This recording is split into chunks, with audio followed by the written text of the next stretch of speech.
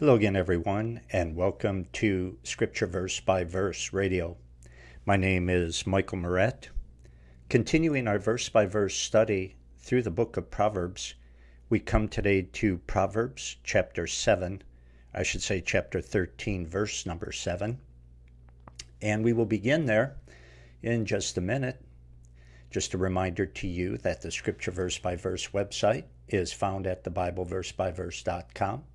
That you can study the Bible in its entirety, verse by verse, from Genesis through Revelation. Study at your pace, at your convenience, using my audio Bible commentaries. 3 complete series going through the Bible, verse by verse. It's there for you at thebibleversebyverse.com. Please pray for this ministry, would you, of getting out God's Word. Well, let's pray. Father, we ask that you would sanctify us by your truth.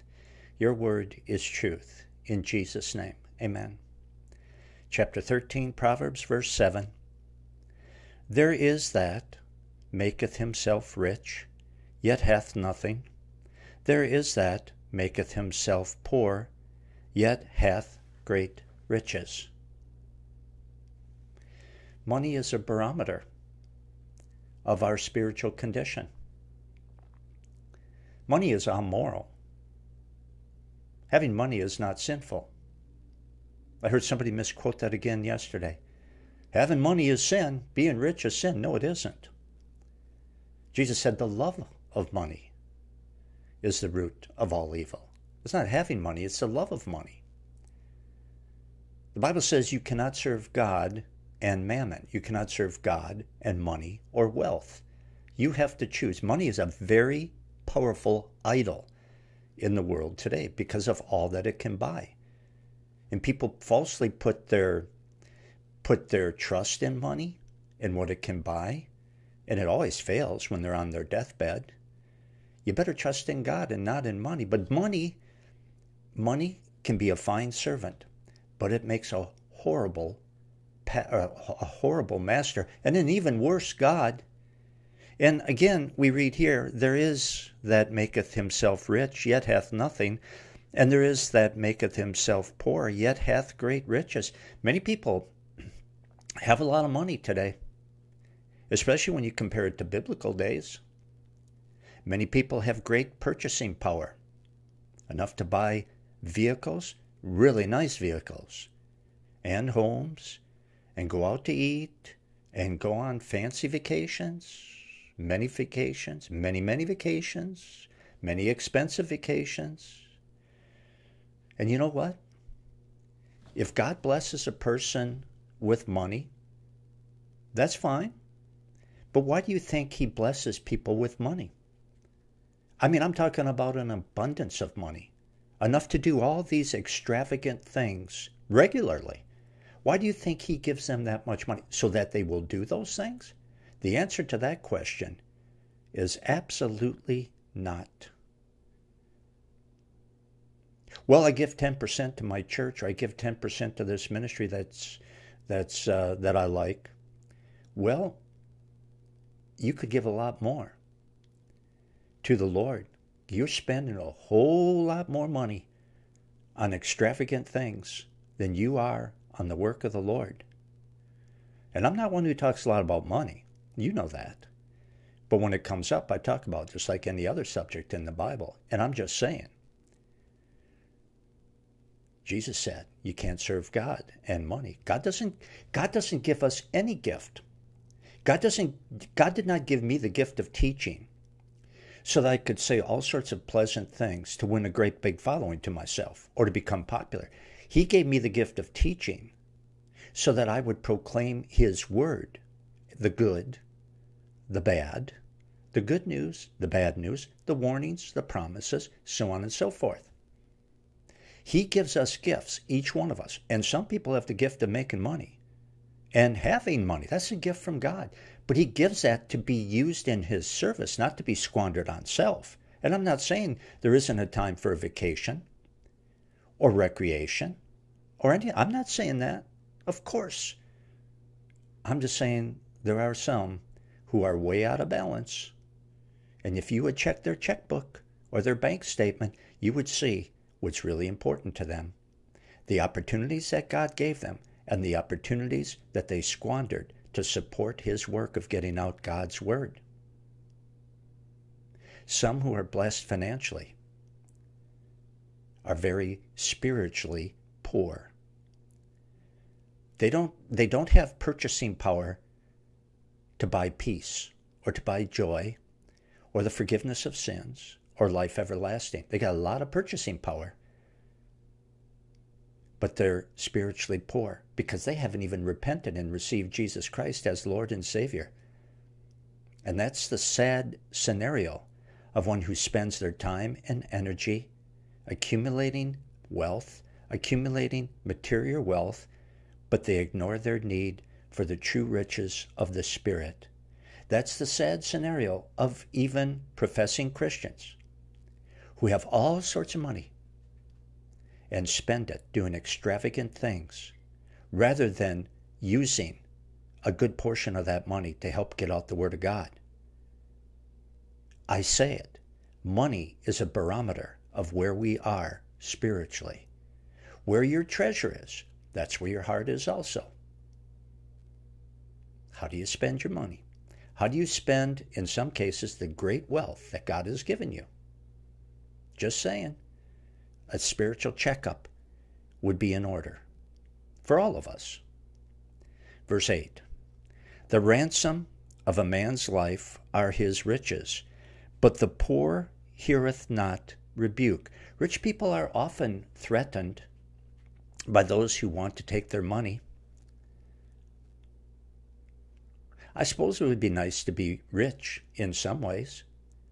I know what I would do. I guarantee you, I've been praying. I know what I would do. I pray for this all the time. Lord, raise up some people who you have blessed, really blessed, to know how to make money. Something that I've never been gifted at. That's just not my calling. That's not where my focus is. Nor is it on extravagant vacations, nor is it on fancy vehicles. I drive a 2008 PT Cruiser, okay? And I'm not bragging, I'm not complaining. It's just the way it is. I'm not focused on that kind of stuff. I'm focused on getting out the Word of God. But I have prayed recently that God would raise up people that he has gifted that really love him and love his Word. They love his Word. And they have been gifted to make money. I have been praying that God would raise people like that up to give to this ministry so that I could buy more airtime on more radio stations, to get out more of the Word of God to more people. Because I know there are people out there who really love God and love his Word and have been blessed to make money.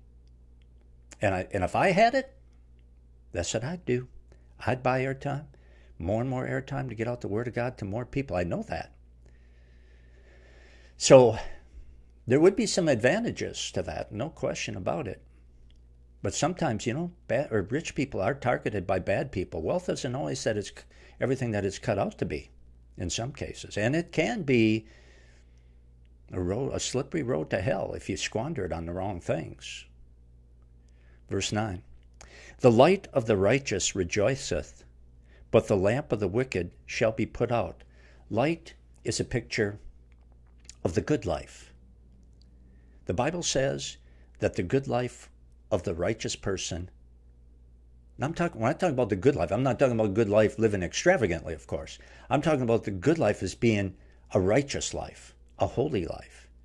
And the Bible teaches that the good life, morally good life of the righteous person is a living testimony.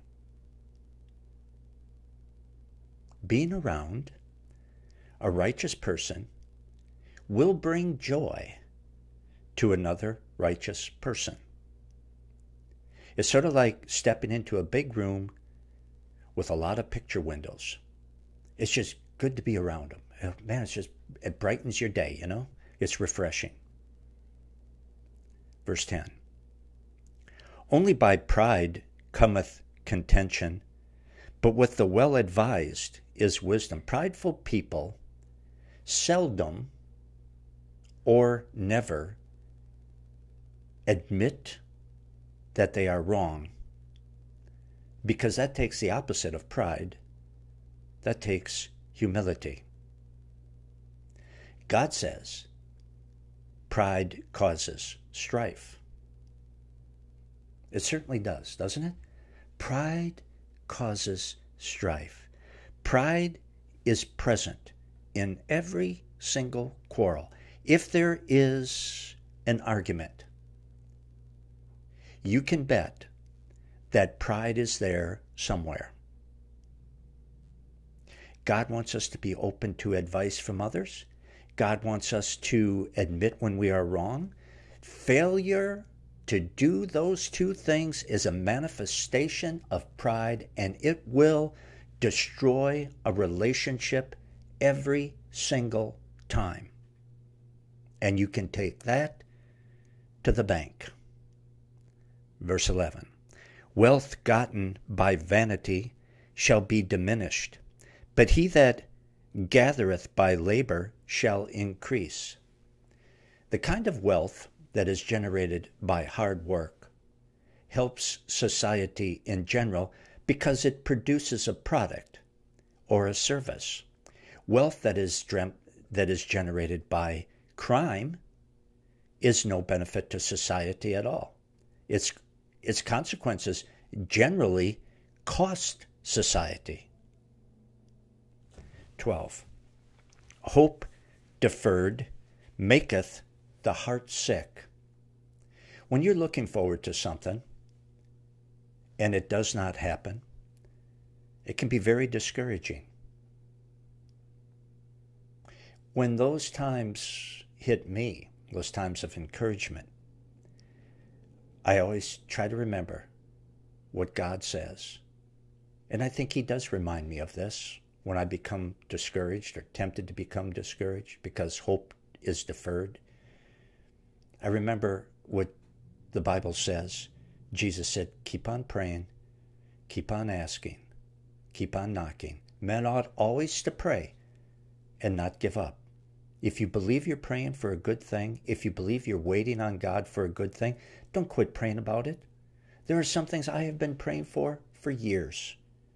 And I can't quit because I just know deep down in my heart that they are according to the Word of God. I won't quit. And believe me, sometimes it does get discouraging. I wonder why, but why it doesn't happen. But men ought always to pray and not give up. So I just keep plugging away at prayer. I hope you do that. But when you're looking forward to something that is biblical, that you just know in your heart is right and it doesn't happen, man, it can be discouraging. High expectations that do not come to pass can create hopelessness unless one focuses on the sovereignty of God and on the wisdom of God. Look at verse 12 again. Hope deferred maketh the heart sick, but when the desire cometh, it is a tree of life. In other words, when your desire at last does come to pass, there's going to be great happiness and great satisfaction. And often the former times of waiting and discouragement are forgotten because the joy is so wonderful. You finally got it, man. It's great. 13. Whoso despiseth the word shall be destroyed, but he that feareth the commandment shall be rewarded. The Word of God contains the only answers for the problems of man, because the problems of man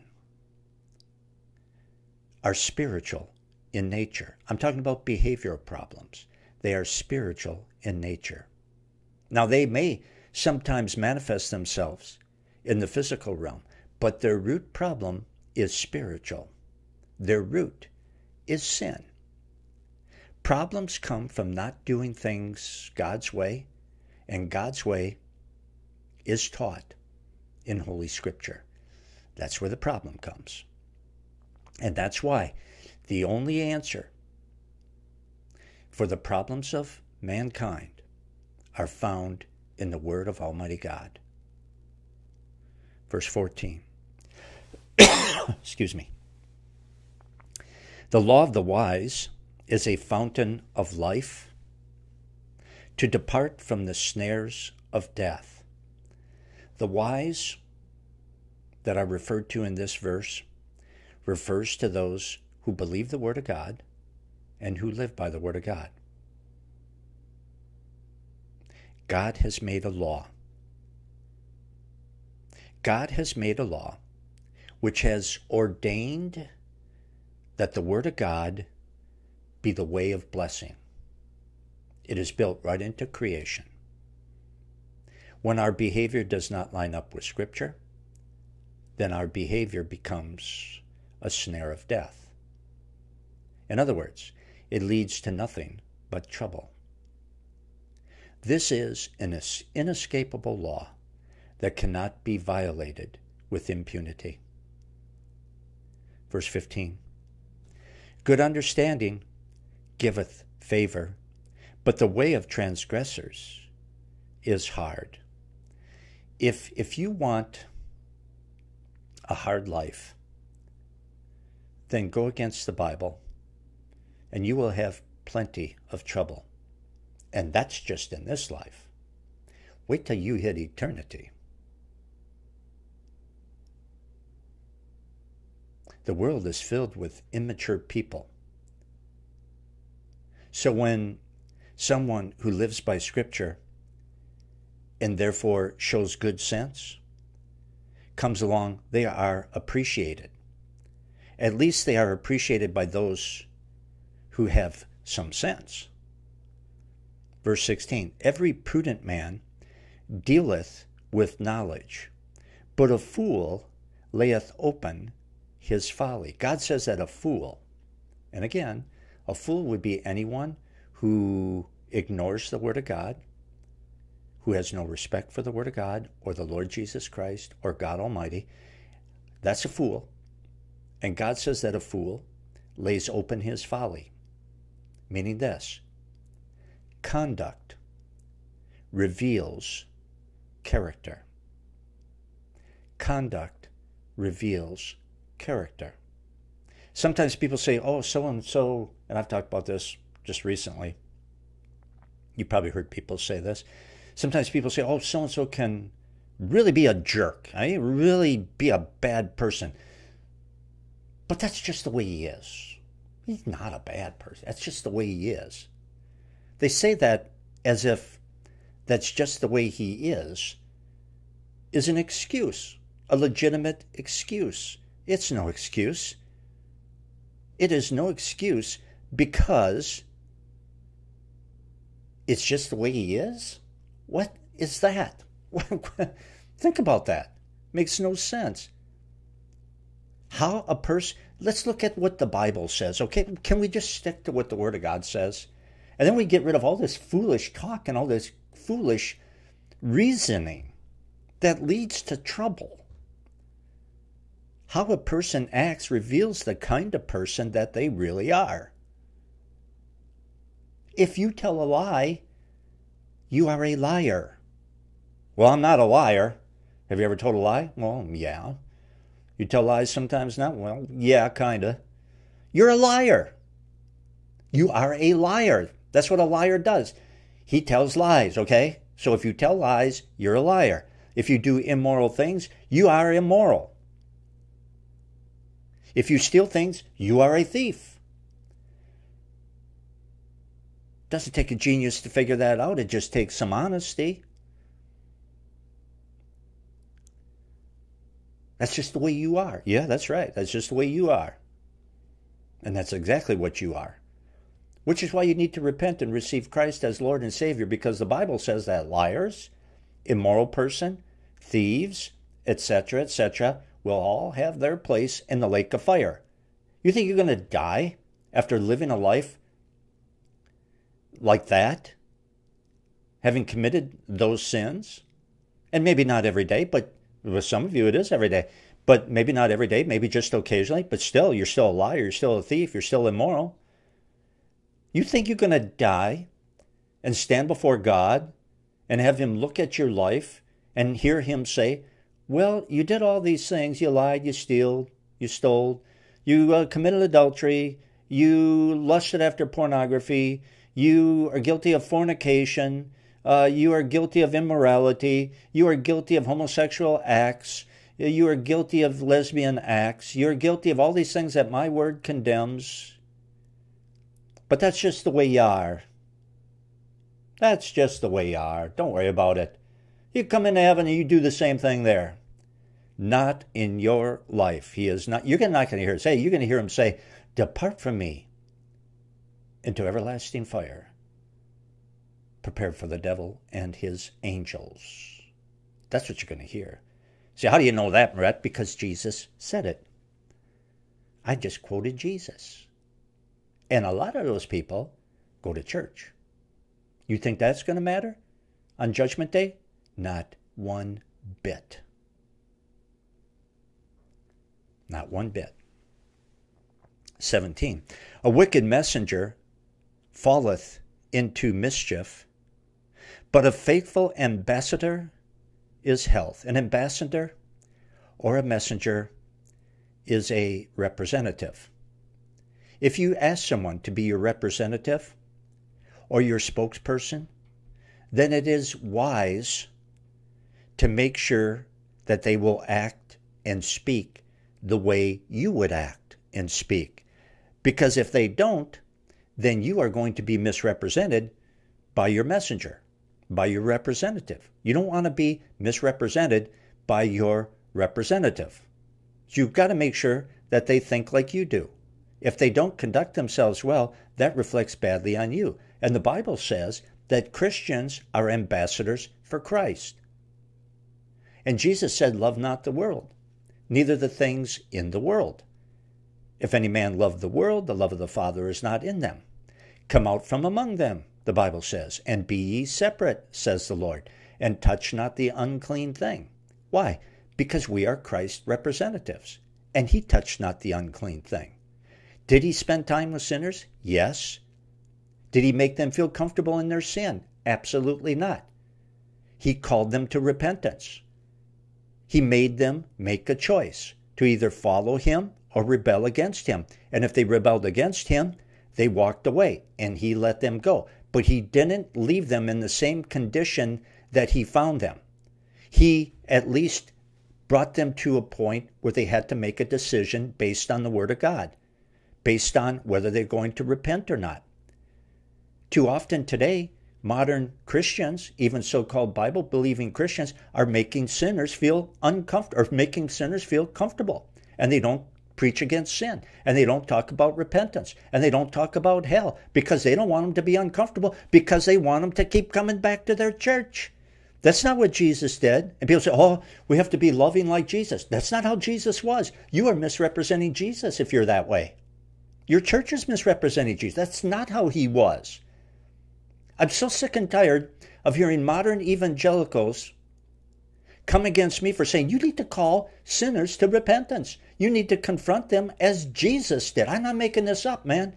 I'm just saying what Jesus said to do, okay? And what Jesus did, and what John the Baptist did, and what the prophets in the Bible did. Just do that, okay? You're just following the pattern set out by Jesus and the Word of God. Well, if we get them coming to our church, that's what I'm so sick of hearing. If we don't confront them, we get them coming to our church, then we'll change them. No, you won't. No, you won't, because you never confront them. If you don't have the guts to confront them before they start coming to your church, before they are made comfortable in your services, before they start giving you money, you sure ain't going to have the guts to do it after they start doing those things. And that's the way it happens. And if you're honest, some of you who have experienced that, you know what I'm talking about. Aren't you sick of that? Aren't you sick of no one ever getting saved? Aren't you sick of the saved never really being challenged and growing in their faith? Aren't you sick of warmed over psychobabble sermons that don't even call sin sin? Aren't you sick of that? I'm telling you, it makes Jesus nauseous. I know it is. Because the Word of God commands young preachers, Timothy, Titus, the rest of us, whether we're young or not, preach the Word. Preach the Word. Be instant, in season, out of season. Reprove, that's negative. Rebuke, that's negative. Correct, that's negative. And also encourage and exhort, positive, positive. But that door swings both ways. And if you're not doing it, you're not doing your job. Well, if we just get them coming, then we'll change them. You liar. You gutless wonder. You self-centered, gutless hireling who look at the ministry as a career. You're not called.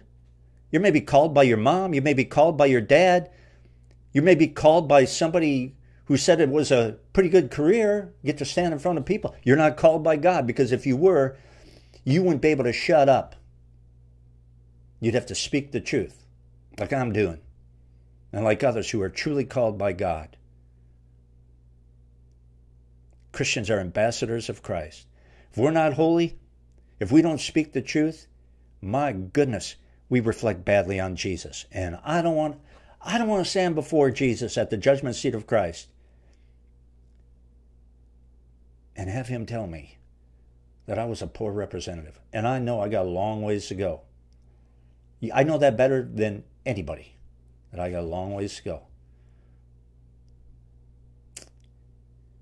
But I'm not locked into what is wrong. You know, I'll go along with the Apostle Paul, who knew he wasn't everything that he should be either, but he said he beat his body into subjection, lest after preaching to others, he himself would be a castaway. That's our attitude, not to condone sin, not to condone false doctrine, not to not rock the boat. That's not Paul. That's not Jesus. That's not John the Baptist. You say, yeah, they all had their heads chopped off. In Jesus' case, he was crucified. All the apostles were either crucified or persecuted and martyred too. Yeah, exactly. Exactly. That's your choice, isn't it? Woe unto you, Jesus said, when all men speak well of you. That's the route you want to go. Go ahead. Have fun in the flames of hell forever. Because that goes along with that choice. You got to choose. Choose you this day who you will follow, Joshua said. Up to you. I'm just telling you ahead of time the consequences of your choice and what we are supposed to do. Well, let's see. 18. Poverty and shame shall be to him that refuseth instruction, but he that regardeth reproof shall be honored. So some of you people just heard the stuff maybe that I said, and you're about to turn off the radio or the internet, whatever. You're never going to listen again. Okay. Well, look what God says. Poverty and shame shall be to him that refuseth instruction, but he that regardeth reproof shall be honored. Humility is the key to honor in God's eyes and to success as God defines it. If a person faithfully follows God's guidance from his word, they will also accept correction. And we all need correction and instruction from the people who know the scripture. And you can continue studying the word of God. I do want to say this.